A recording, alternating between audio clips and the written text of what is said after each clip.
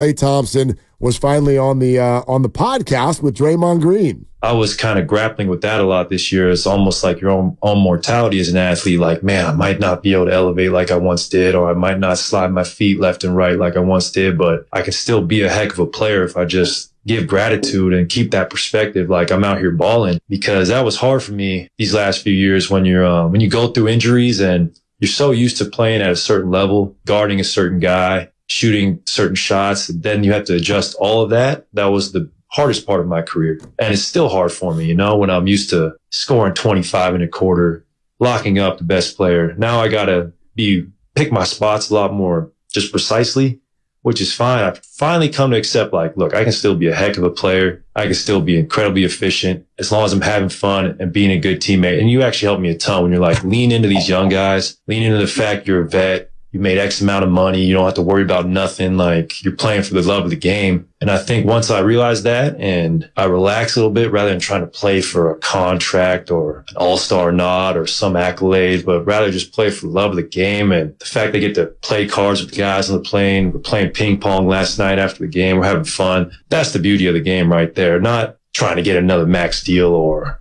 another endorsement, but just smelling the roses and appreciating all the work it took to get here. You know why I buy what he's saying? And maybe you're like, well, wait a minute. Why is this even something where you would say, you're buying it or selling it? You could listen to that, and we know what Klay Thompson has been through the last few years with the Warrior fan base. There are good weeks, bad weeks, good months, bad months. And a lot of times when people have taken shots at him, not just for shot selection, but also just this idea of like ego taking over. You're not willing to go to the bench. You're going to bench me, these press conferences, stuff like that. Okay.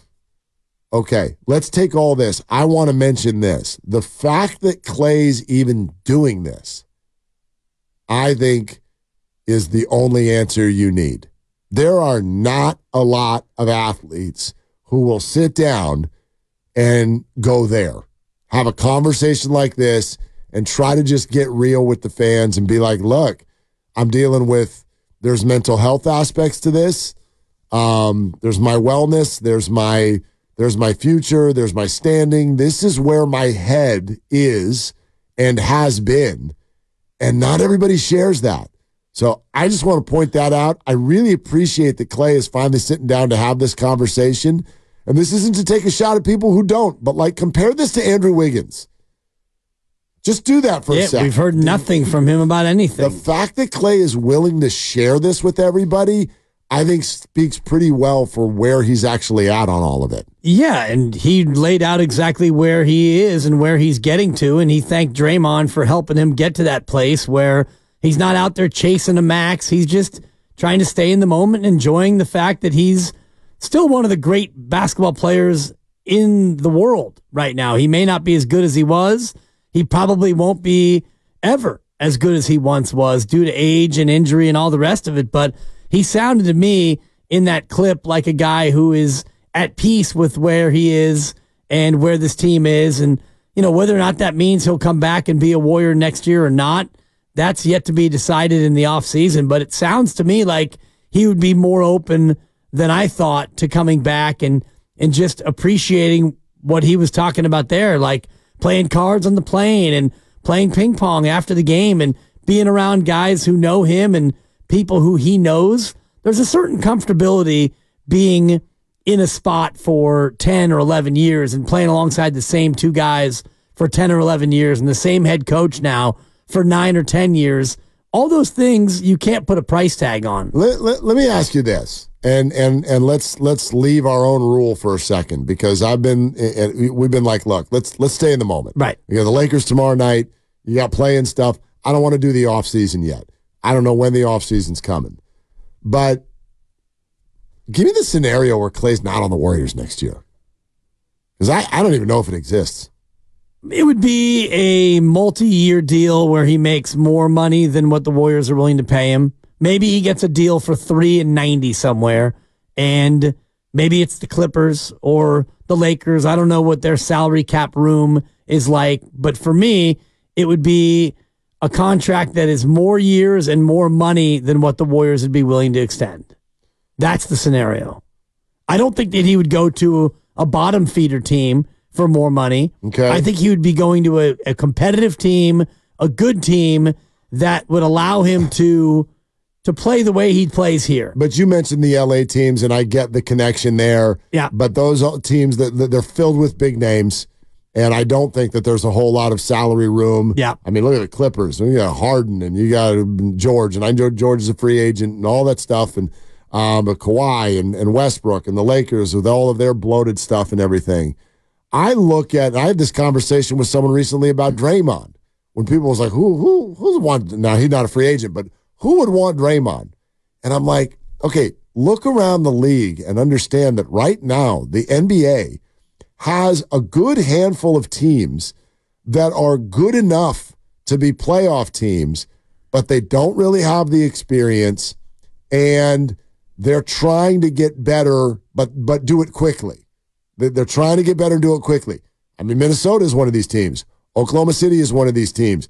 New Orleans is one of these teams. Go to the East, where Cleveland and Orlando and even the New York Knicks, these are these teams. Grandy was just whispering in my ear while you were talking. What's the team you like, Mark? That's what you were talking. Orlando. They need shooting, and they have a ton of money to spend. Okay.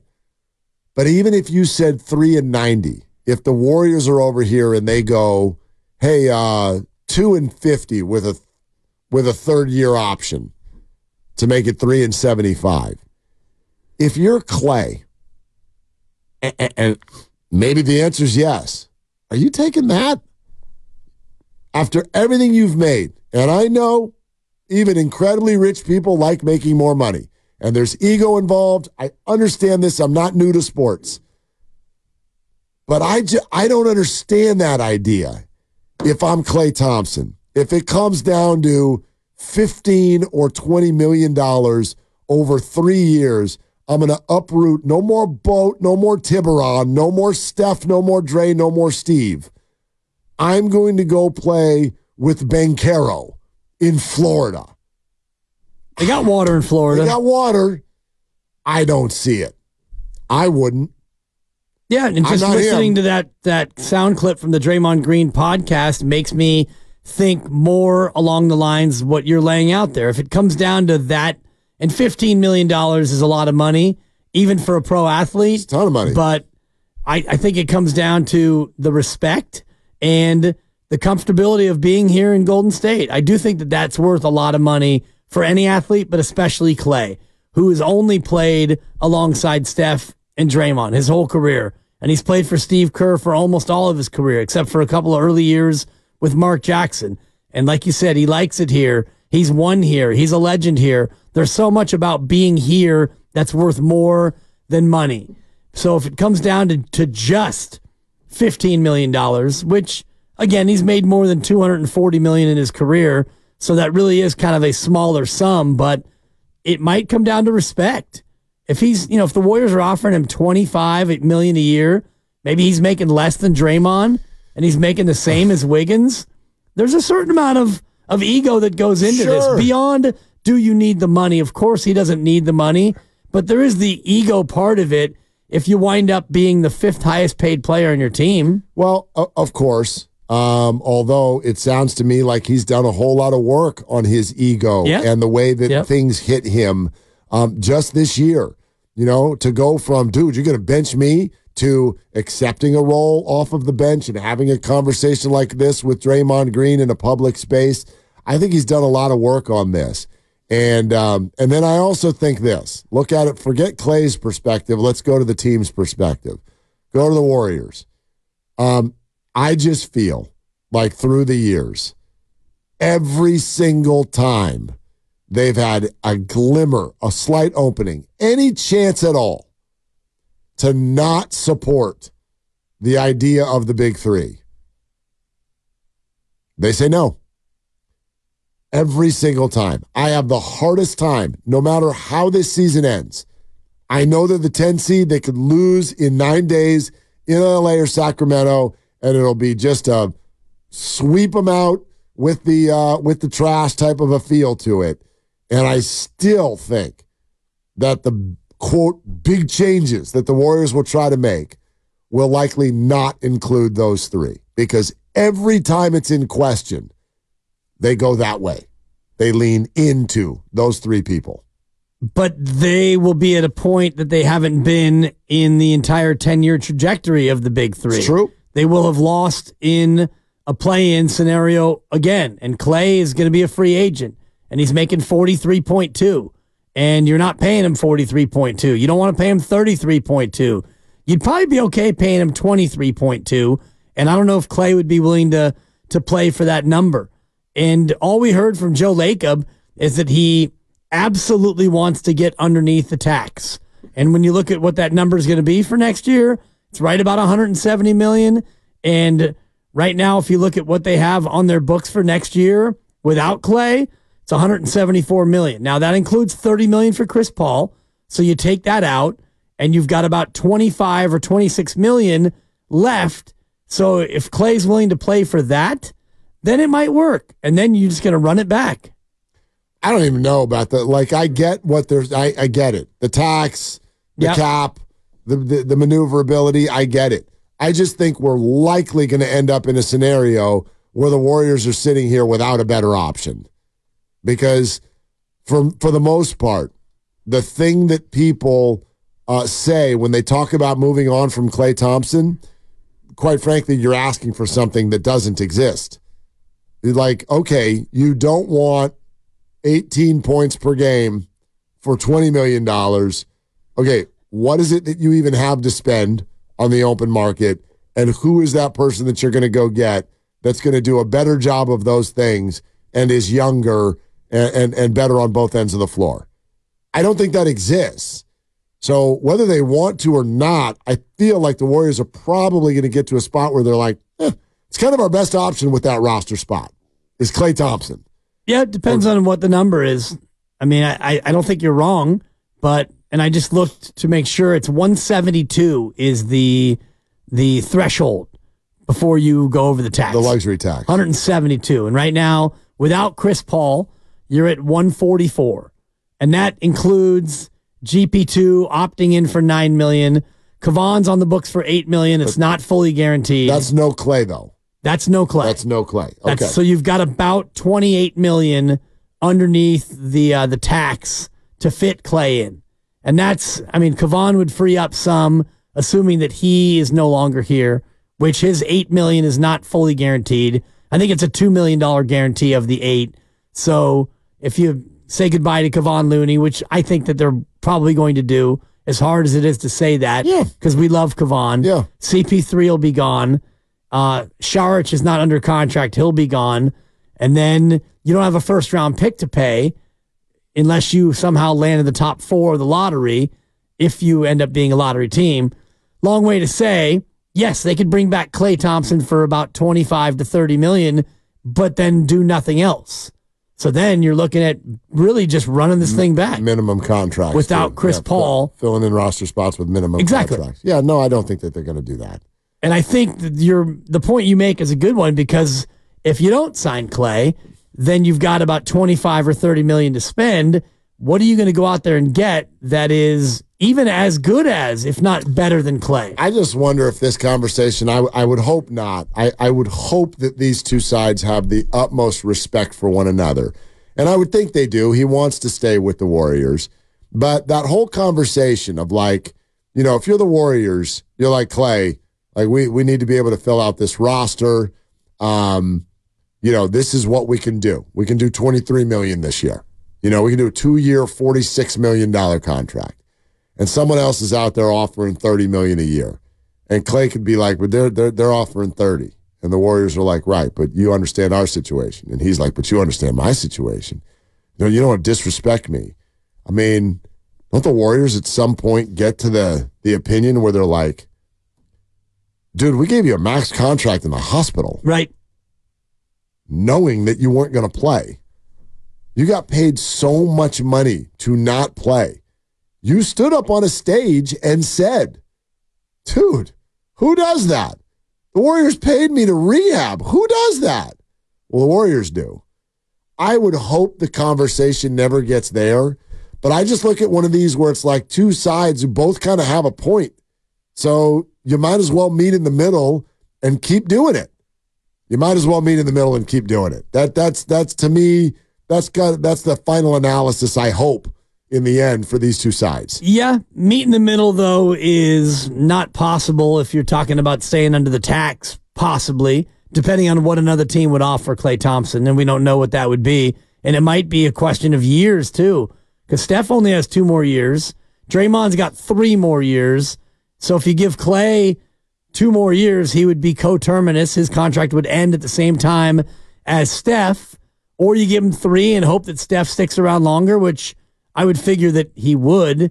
He's got another baby on the way, for crying out loud. The kid's got to work. So I really wonder how that's going to all work out. Man. And in the meantime, we are staying in the present. We got a big Laker game tomorrow. And these next 4 games, and you mentioned it, 9 days. 9 days from now is the 9-10 play-in game. And we might be down to the final 9 or 10 days of Warrior basketball this year. The Warriors are very, very likely to be in it, and they are very, very likely to be an underdog in it. Yep. There you have it. Yep. And that's why I say that tomorrow I will watch tomorrow night's game with a little bit of a different eye. That's the other thing we got to with Warrior basketball, and certainly can weigh in on this, 888-957-9570. I'll say it up front. I'm not rooting against the Warriors tomorrow night. I'm not calling for a tank. I don't think they should go lay down, rest their players. I would never root for the Warriors to lose for the Lakers, even if there was actually something bad on the line. I think until you are knocked out of the 8 seed or even the 9 seed, until you are, you go for it because you don't know what's going to happen around you. I don't know if there's going to, right? I don't know if there's going to be a massive injury for the Kings or the Pelicans. And maybe they do go on a 3-game losing streak. I don't know. Maybe that's on the table. So you play hard, and you play hard until the end. But if the Warriors lose the basketball game tomorrow night, I do think there's a decent chance that that is not, shall we say, the worst thing in the world, because it would help the Lakers in their chase for the 8 seed. And I think the advantageous position for the Warriors right now, their most likely path to the playoffs, which should be the focus, is to play the Sacramento Kings in game 1 and hope that the Lakers beat the Pelicans in the 7-8 game, if that's who ends up in it, by the way. We're acting like the Suns aren't a part of this picture, right? And they are. But quite frankly, I would rather play the Suns. I would rather play the Pelicans. I'd rather play anyone but the Los Angeles Lakers. That's not fear. That's not saying the Warriors can't do it. That is admitting that matchup, based on size and the different people on the floor and a guy named LeBron, is just not the best matchup for the Warriors. And I think it's been proven. It's kind of funny to me that anybody would argue with this. Look at the way they've played them this year. Look at the playoffs last year. Just look at it. That arena has been a house of horrors for Steph Curry's shot. Like, it's what it is. And if the Warriors can avoid it, phenomenal. Yeah. I'm all for it. And I'm with you. And I would like Sacramento, too, in that first game, because Sacramento, to me, is the most vulnerable. And they're in a spot where they actually might slide down on their own at the Thunder tomorrow. And they've got the Pelicans and the Suns before wrapping it up against Portland, which you would figure is a gimme victory for Sacramento. But the 3 games before that, you've got 3 games in 4 nights at OKC, back home for the Pelicans, and then the Suns on a back-to-back. Both the Pelicans and the Suns are going to be playing for something, too. So is OKC. They're right. a game behind Denver and Minnesota. So you're right. It's not just good teams. It's teams that are playing for something. And at OKC, and you turn around 2 days later with a back-to-back at home, you can see the Kings maybe going 1-3 in that stretch, considering how undermanned they are. And a 1-3 Kings combined with a 2-2 Lakers, and all of a sudden the Lakers jump over Sacramento. Boom. Yeah.